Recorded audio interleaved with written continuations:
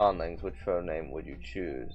Voiced uvular implosive or voiced nasalized labiodental fricative?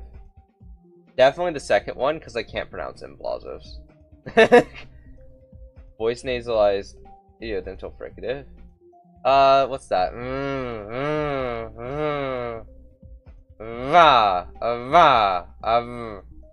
Yeah, that's it, right?